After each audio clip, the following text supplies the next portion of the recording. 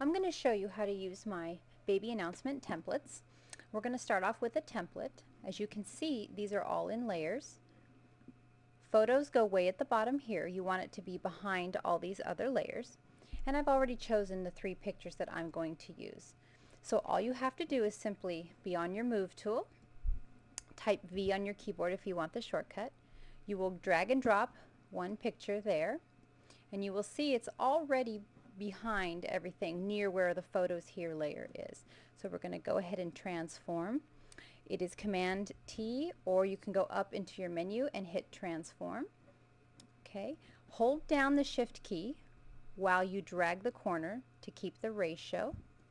There you go, till you fit there. Now you notice it's outside the box a little bit.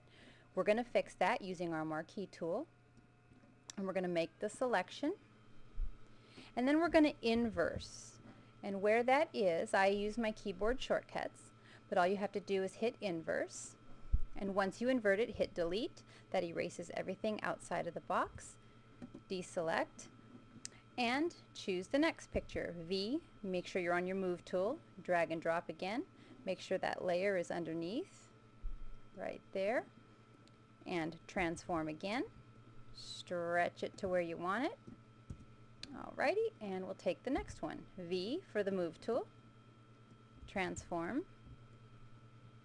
And there we go.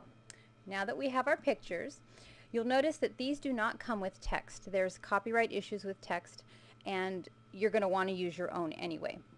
So type the letter T for your text, and you want to make a new layer on top. So just click the top layer, hit the T key, or go to your text right here, horizontal type tool, and just click.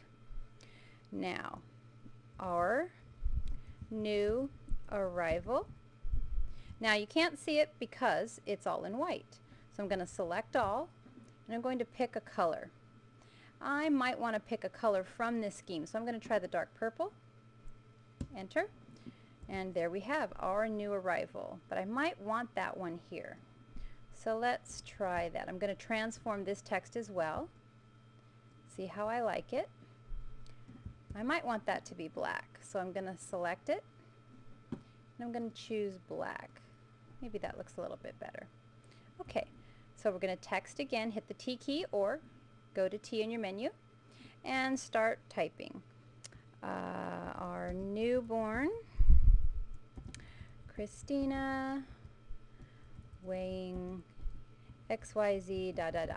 Okay, so let's say that's all of our information. V for move, you can move it around. You can scale it with the transform tool again, move it around, hit enter. Here's where a really important tip comes in, is your layer. You can add layer styles such as drop shadows. Okay, make them very big, make them non-existent. If you're on a patterned background, let's say, and you wanted it to stand out a little bit more, you would want to use outer glow. It's kind of hard to see here, but if you were on, say, that background, it would help it show out a little bit more. So I don't really like that, but if this is what you end up with and you like it, what you then do is you would save it in the format that it's in, which is TIFF. But before you send it off to Walmart or Kmart or whatever to be printed, you need to do a special save as. And you're going to need to save it in JPEG format.